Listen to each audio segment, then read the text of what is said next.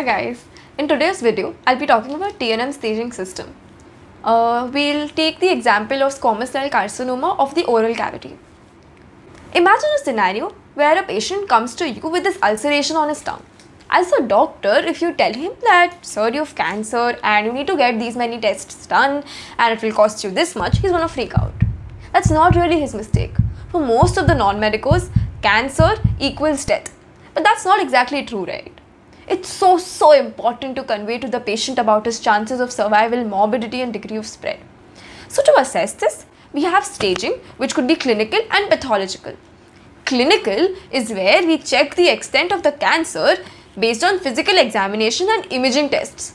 We check for the size of the primary tumour and whether it has spread to the nearby lymph nodes and whether it has reached distant areas.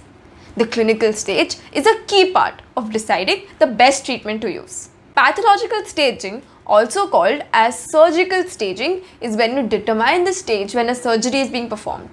It's different from clinical staging because you may find that the cancer has spread more than it was thought to.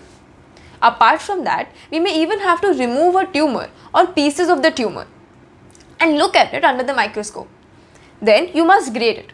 That's called as histological grading. More about this in the next video. I will elaborate on clinical staging in this video.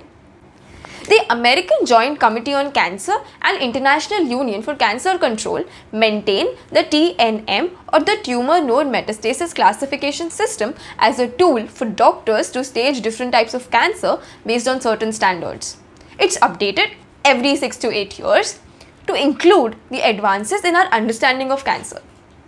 T refers to the extent of the disease based on the size of the tumour and its local invasiveness. N refers to the presence or absence, size and extent of the regional lymph nodes.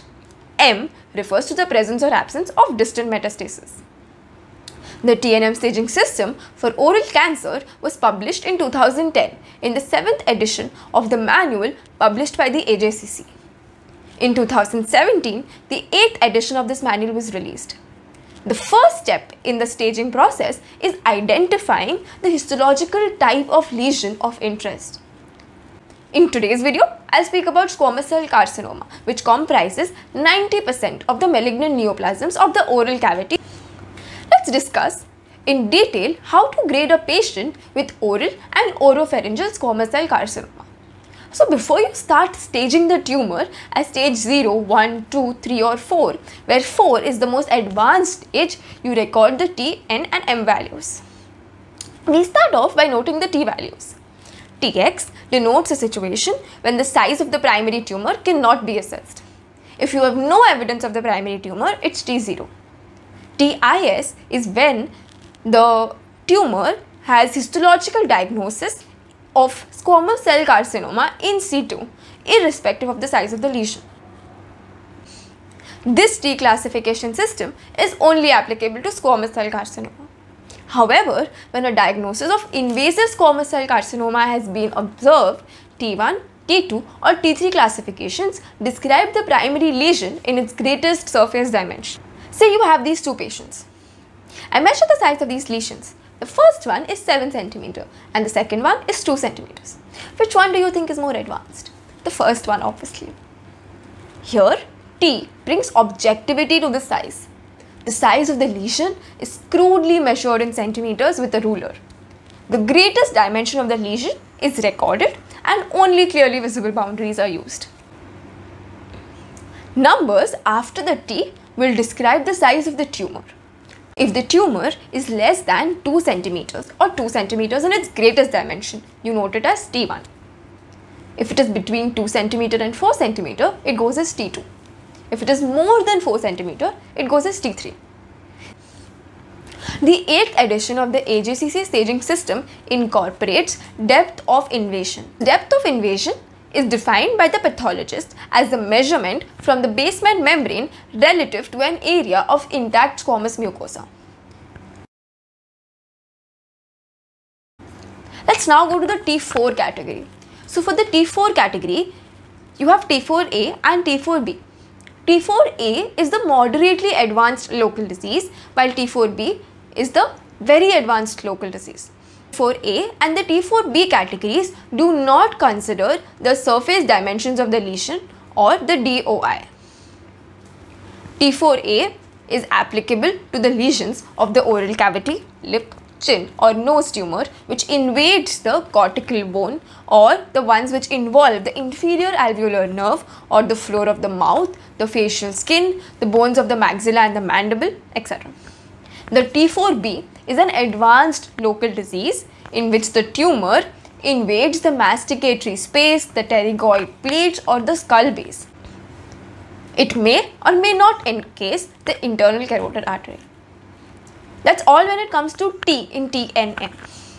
Once your T is ready, you note the N, in which you have to check if the tumour has invaded the nearby lymph nodes.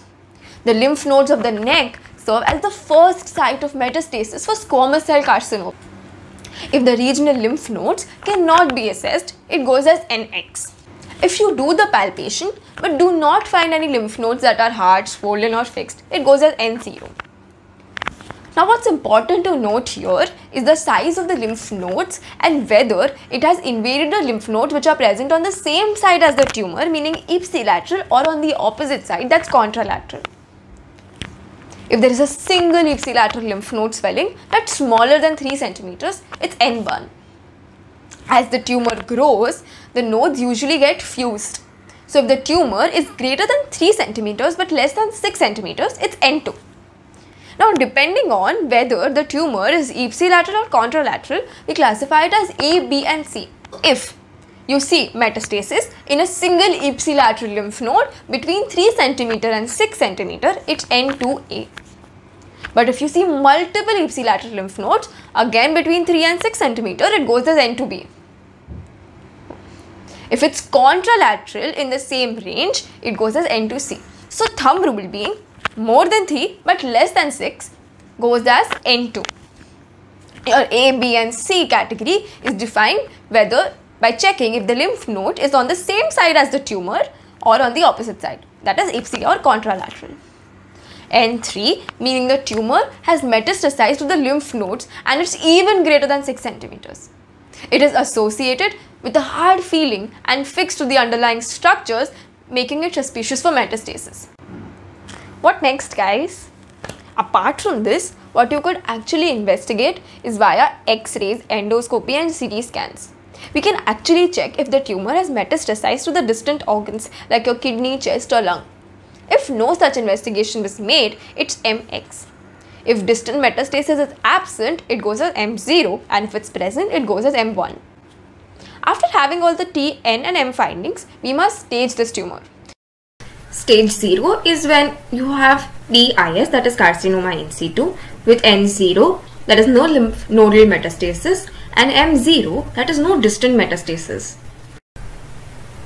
Stage 1 meaning that the size of the tumour is less than or equal to 2 cm, that is T1, with no kind of metastasis, that is N0 and M0. Similarly, T2, N0 and M0 is stage 2. Like always, T3, N0 and M0 will come for stage 3. Apart from that, unlike stage 1 and 2 where there was no lymph node metastasis, stage 3 covers metastasis to lymph nodes that come under the N1 category, which is when there is metastasis to a single ipsilateral lymph node 3 cm or less than 3 cm in diameter. This means that T1, N1 and M0, T2, N1, M0 and T3, N1, M0. All of these come under stage 3. Let's now go to stage 4. So if it's T4, N0 and M0, yeah right, it's stage 4. Apart from that, if the lymph nodes have been invaded and fused, that's basically the N2 or the N3 category, you put it as stage 4. Now for obvious reasons, tumour having distant metastasis or what we call as M1 would go as stage 4.